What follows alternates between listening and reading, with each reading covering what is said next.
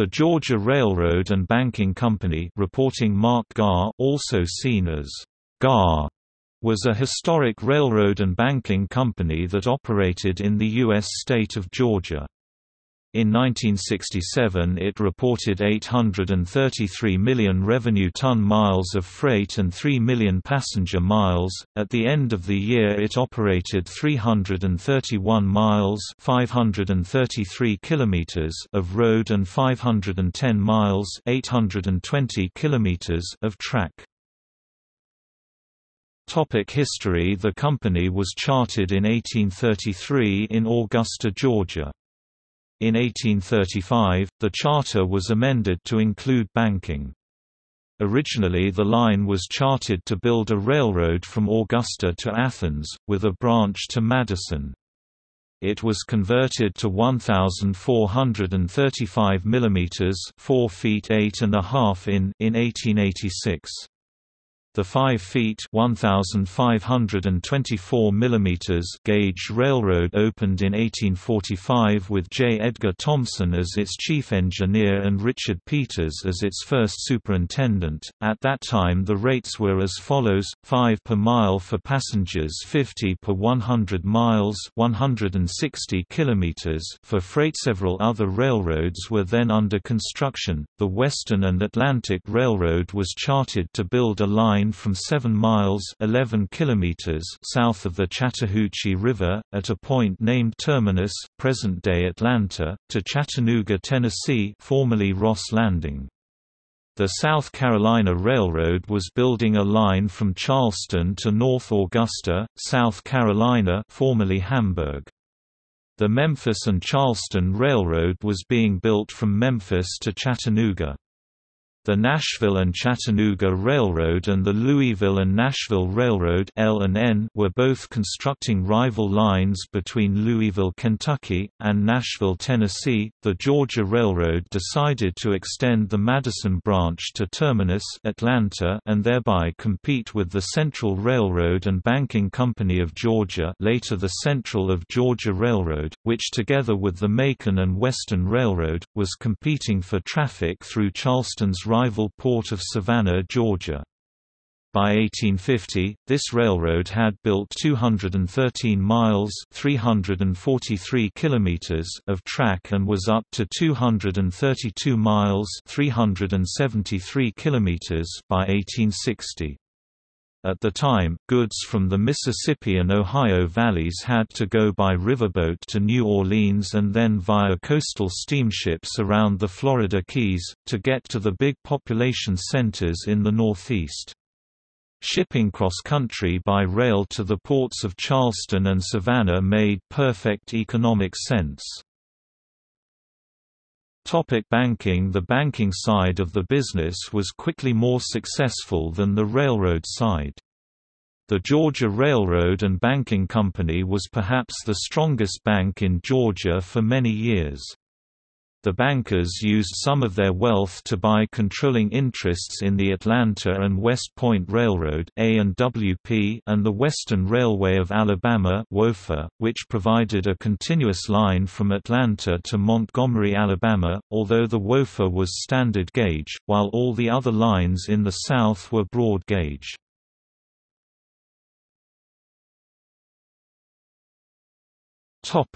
Civil War.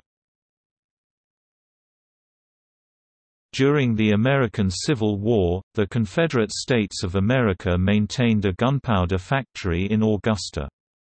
Carloads of gunpowder would be transported on the Georgia Railroad to various battlefields in the Western Campaign. Although the Civil War saw heavy damage to railroads such as the Georgia Railroad, management used their considerable resources to restore operation as quickly as possible. The Georgia Railroad even resorted to temporarily abandoning the Athens branch to secure enough rail to reopen its main line.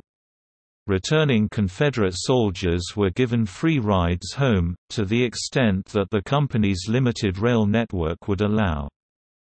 They also honored all Confederate scrip issued by their bank.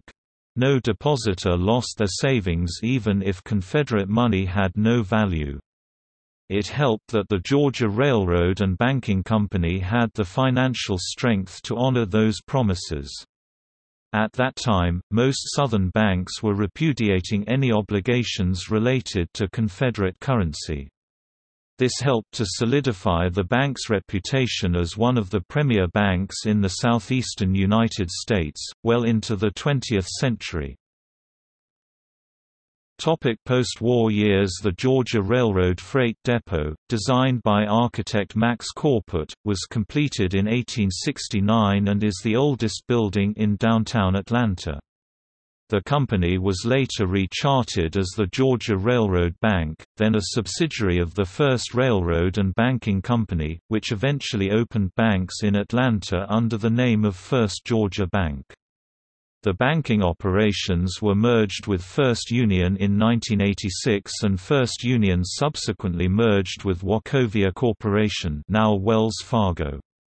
The Georgia Railroad Bank entered the insurance business using subsidiaries such as First of Georgia, however these were subsequently sold, at considerable profit to the company. In 1881, Colonel William M. Wadley, Central Railroad and Banking Company of Georgia president, leased the railroad properties of the Georgia Railroad and Banking Company, including the A&WP and WOFA. Wadley assigned half of the lease to his company and half to the L&N. Following the Panic of 1896, the Central went into receivership and its portion of the lease lapsed, whereupon it was eventually reassigned to the Atlantic Coast Line Railroad (ACL). In 1902, the ACL acquired controlling interest in the L&N, thus the Georgia, A&WP, and WOFA became non-operating subsidiaries of the Atlantic Coast Line. With the building of the Savannah and Atlanta Railroad, which connected with the Georgia Railroad at Warrenton, the Georgia Railroad now competed with the Central of Georgia Railroad for traffic to and from Savannah. Soon the ACL came to dominate the Augusta interchange traffic, through its Charleston and Western Carolina Railway subsidiary and via the ACL's spur from its main line at Florence, South Carolina, in order that the Georgia Railroad could compete with the Seaboard Air Line Railroad and Southern Railway for traffic from Atlanta up the eastern seaboard.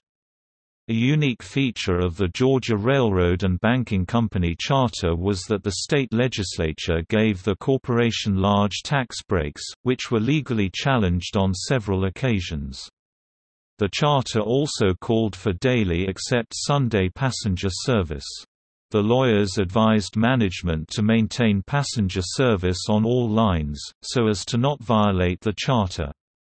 The Georgia was perhaps the last railroad to operate both freight and passenger trains in the lower 48 states, into the Amtrak era. CSX. The Georgia Railroad originally fell under common management with the Atlanta and West Point Railroad and the Western Railway of Alabama, commonly known as the West Point Route. In 1967, ACL merged with the Seaboard Air Line Railroad to form the Seaboard Coast Line Railroad (SCL). In the early 1970s, SCL merged with the Louisville and Nashville Railroad and the Clinchfield Railroad, to become the Family Lines system. Family Lines continued to operate the Georgia Railroad under its initial charter. The Georgia Railroad was maintained as a separate company, with Family Lines leasing the rail properties.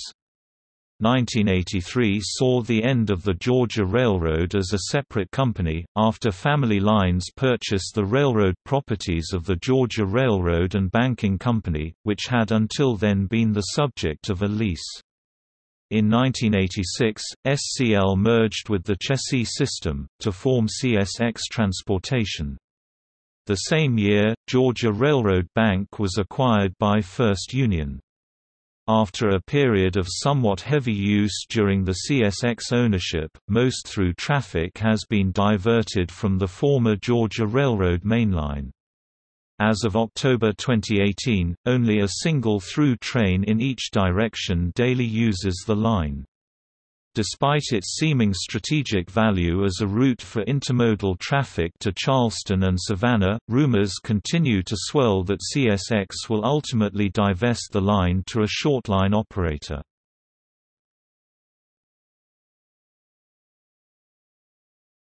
Topic: 1867 rail timetable. Distances of depots from Atlanta. Trains departed from Atlanta at 8:55 a.m. and 7:15 p.m. and arrived in Augusta at 6 p.m. and 10:05 a.m.